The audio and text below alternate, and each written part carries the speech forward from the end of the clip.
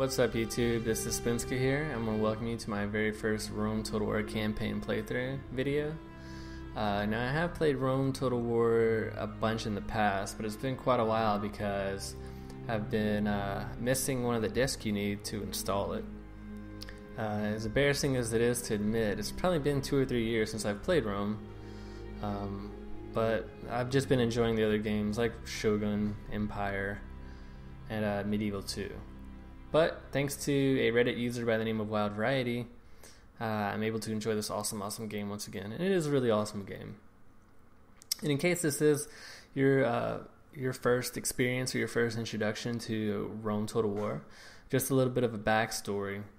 This game was released in 2004 by Creative Assembly. This is the same guys behind all the Total War games, and it was originally distributed by Activision. It was released to just outstanding reviews, and that was pretty cool because it got a lot of people talking about the Total War games, not just Rome, but yeah, all the Total War games in general, and it really increased the community.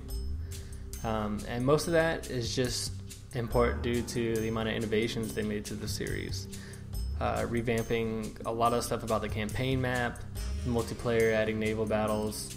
Well, I guess what you can call naval battles. Naval battles didn't really come around until Empire, but they do have a version in this game. So we'll go ahead and we'll move into the Imperial Campaign. The Imperial Campaign is centered around these 3 families. Carthage is here because I did play a few hours beforehand just to kind of knock the cobwebs off. Again, if this is your first time, as you start conquering factions in the Imperial Campaign, they unlock here. Not all the factions in the game, but some of them. But the 3 main families associated with the Imperial Campaign are the Julii, the Brutii, and the Scipii. Some of the more famous, more well-known names associated with these families, you can think of Lucius Brutus. He was one of the first praetors whenever Rome became a republic. Scipio Africanus is a famous general that defeated Hannibal at Carthage. And Julius Caesar was, well, everybody knows who Julius Caesar is. And I'll just make a quick disclaimer right here. I don't know a ton about Roman history. I know a little bit. I like to read about it. But if I make any mistakes, if I trip up on anything, please feel free to make a comment, send a private message or anything like that. I'll go ahead and make a quick edit, or I'll make it a point to correct my mistake in a future video. We're going to go ahead and we'll play this campaign on hard. The AI isn't as difficult as it is in some of the newer games like Fall of the Samurai or Shogun or even Empire.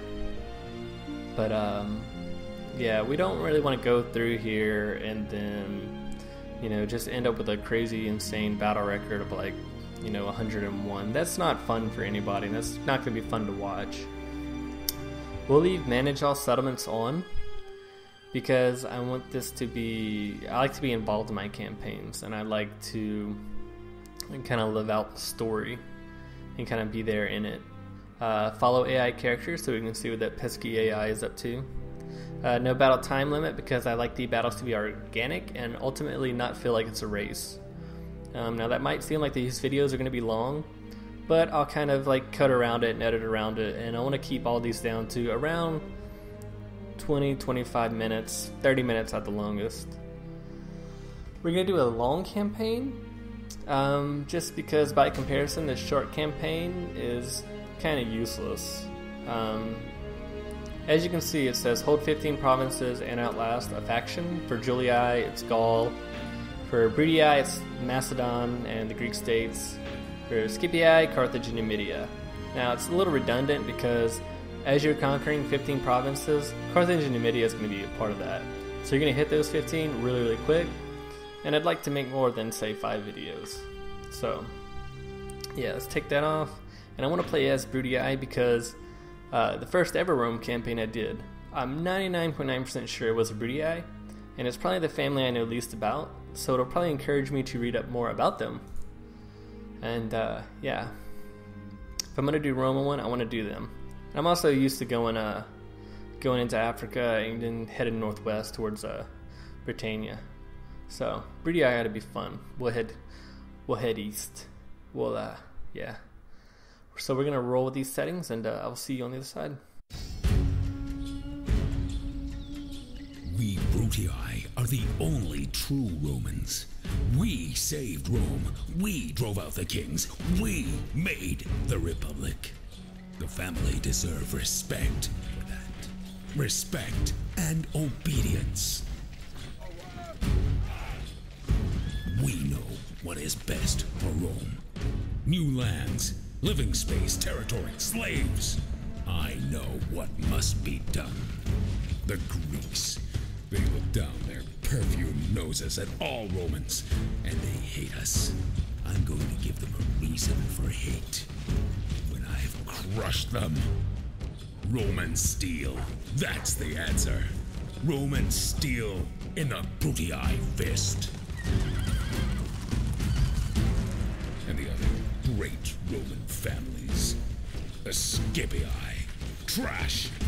They have no respect for proper Roman ways. For us, the Julii prostitute themselves as if the people mattered. Bah. We Brutii must lead Rome.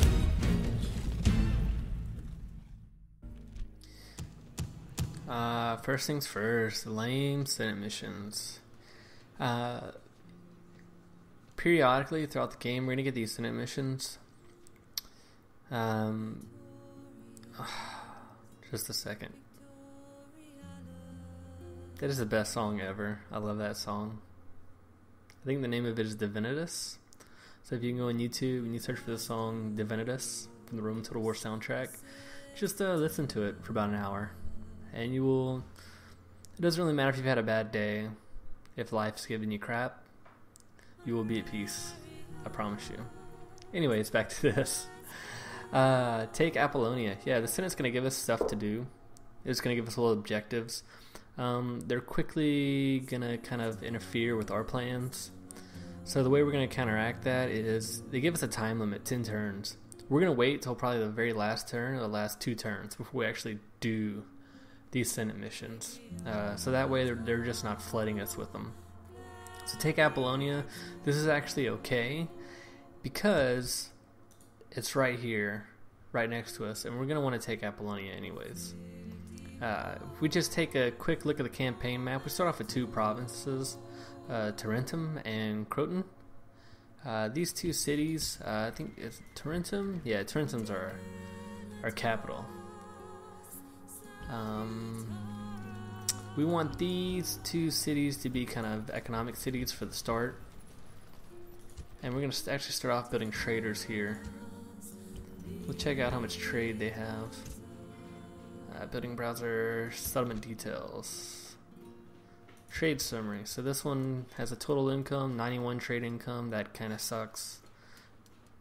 Average harvest, again, not the greatest. And let's see what Tarentum does. 1,000, not the best, but kind of okay. We'll make roads after these traders are done building. But yeah, our biggest priority for these is we're going to kind of create an economy. And speaking of trade, we'll take our diplomat. This game gives you different agents. A diplomat, he's mostly just used to negotiate with other factions. And he moves like the armies do, so we're going to send him kind of off to the northwest to mess with some of these kind of, the Gauls, Britannia, mess with some of these tribes around here. Another agent we have is the Roman and a spy. Spies, we can put him in a town like Apollonia, and if we go siege it, he will open up the gates for us. The higher experienced spy, the greater chance of a siege, the greater chance he will open the gates for us. Go ahead and let him open the boat. Let's go ahead and take a look at our family tree. We see head of the household is Tiberius Brutus, 52 years old. We got a 4-star general. He's got 5 wreaths on influence. Not a great at managing. It's kind of a bummer. We got Ulus Brutus. Okay, this guy is not our faction heir. He's kind of a chump. 1 star, 5 wreaths. 5 wreaths is nice. He's got good influence. Probably comparatively. Let's see, Amulius. He's a 5 star, 3 wreath, 2 management, 2 scroll. Ooh, Vivius. Vivius is pretty average. It's pretty well balanced compared to the other two. I usually like to change up my faction heirs because, as you can see, the game gives you kind of a not a good one. It's just whichever guy is the oldest, really. I believe that's how it works. So we're actually going to change this to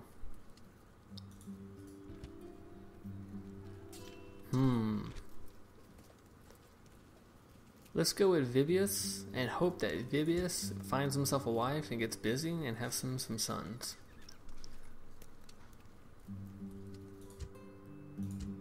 Alright, so let's go ahead and let's talk goals. Short term, long term. Short term will just be what are we going to do in this episode. Long term is what are we going to do over about 10 episodes. So short term, we want to try and take a settlement along this coast. Salona looks pretty good to me. Yes, Captain. We'll stick our spy in there. Oh, let's see. Got a militia hoplites, some Sicilian pirates. Okay. And some mercenaries. Ready to sail. Yes, Wait a minute, time. We'll go ahead and consolidate our armies. Long-term goals, we want to take over the Adriatic Sea right here and kind of control all the trade right here. And we'll try, once we accomplish that, we'll kind of reevaluate things and we'll kind of move, like I said, further eastward. But for right now, let's just worry about Salona. So we'll go ahead and take our armies. Like I said, we'll consolidate them. no more moves, sir. General, onward. Combining troops.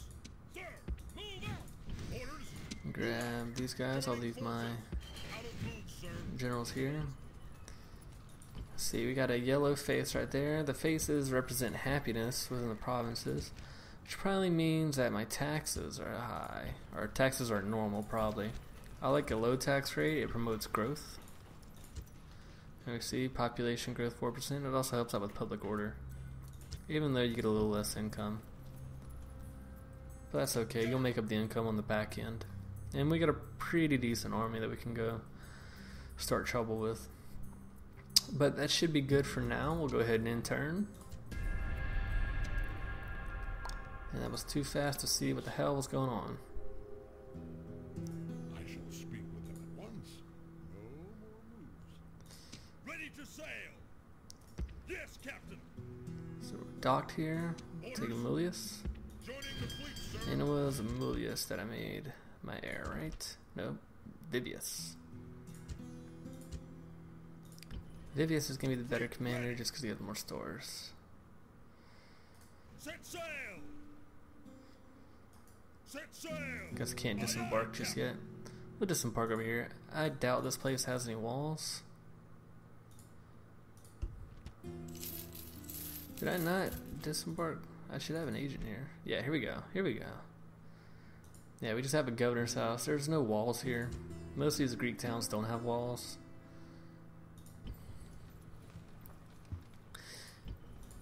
So, let's go ahead. We got one more turn on the trader. Each town. I'm not going to recruit any soldiers. It's kind of unnecessary at the moment. Just intern again. Suitable husband for Paulina.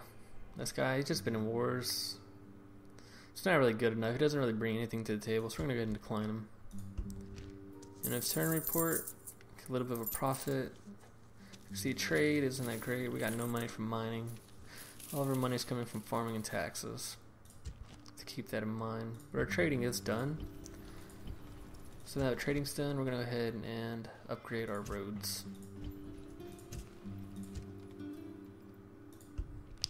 we got Carthage and the Greek cities declared war. It's kind of odd. Aye, Captain. Aye, aye, Captain. Off the And boats. Orders. disembark Engage and the attack enemy. Salona. Besieging settlement, sir. Okay, we got 1,600 men to their 600.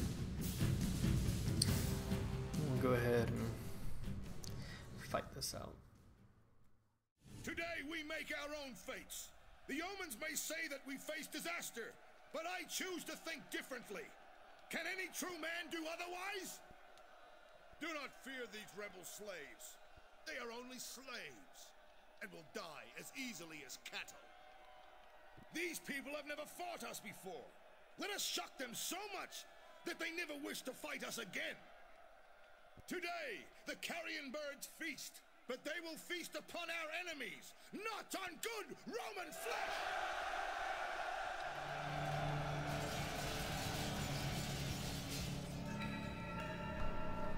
Okay, sweet speech.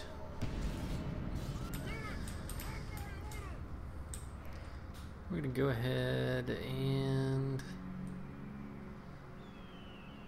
start the battle. Oh, like these, what are they, Sicilian pirates? We'll go ahead and move to engage them.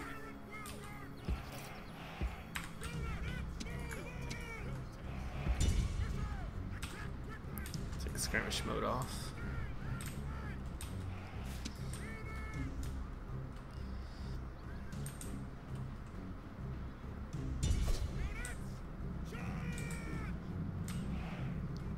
It's kind of sloppy, but it's alright. I should move all three of these groups up. Along with these velites for support.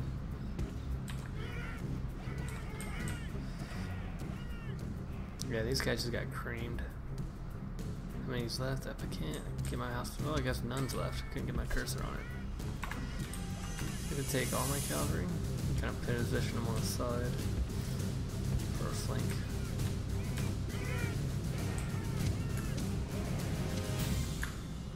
Yeah, click these velites. Don't want them. There has to be kind of reinforcements to the main group.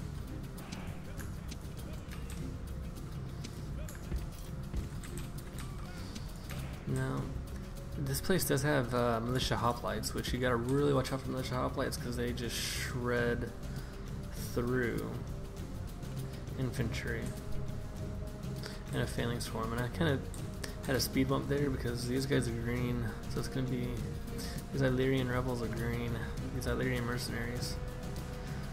So it's gonna be one big green mess. That's great. Let's see, I'm gonna put these guys in guard mode. Until on fire at will. And run up the center. And I'll put a supporting group of these velites behind them.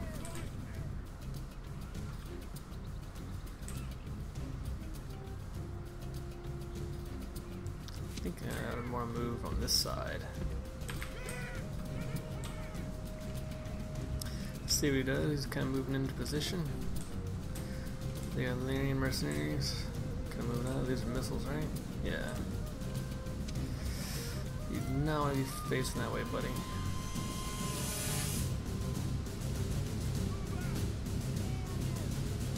That's one thing that always was kind of a negative to Rome was the pathing inside of cities. Not always the best.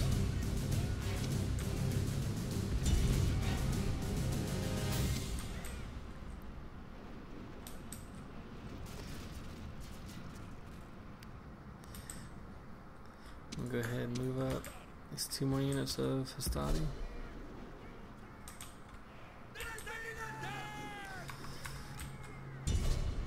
I'm gonna send my cavalry around the back. And we'll just sandwich them into the city street. Try and pull my Hastati out since the hoplites kind of moved up. You can see how the pillar kind of coming through the top.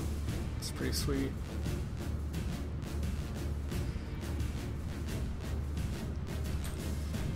comes the attack order.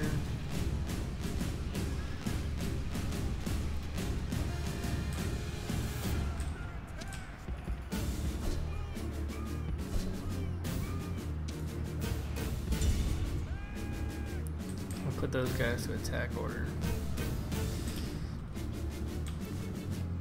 I need to get these Velites out of there.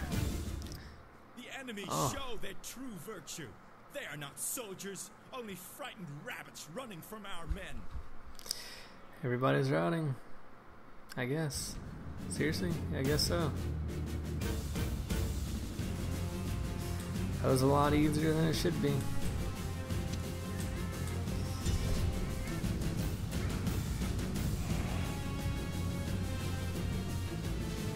Let's get a few more kills.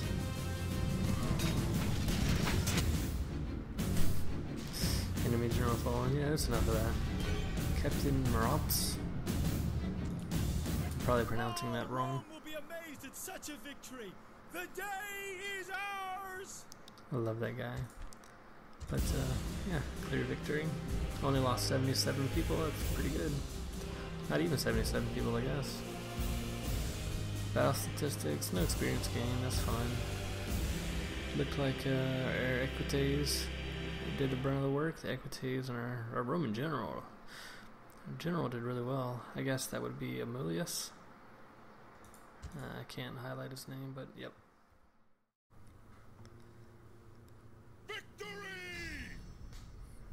Alright, good one for the good guys. Alright, I don't think Tiberius is kind of a tyrannical leader. So we could exterminate, but what would be the point? Let's just occupy. We've got our first settlement. And we'll chop that again. We'll drop that down to a low tax rate. First thing I'll do is I'll upgrade the roads there. And that's going to go ahead and do it for episode 1 of this Brutii campaign. I hope you've enjoyed it as much as I did. If you'd like to keep up with this series along with the other videos I'm going to be producing, go ahead and hit that subscribe button that's below the video. And also I placed a link to my Twitch TV stream in the description. So if you want to follow along there, I stream pretty often. Mostly I play Shogun and Fall of the Samurai.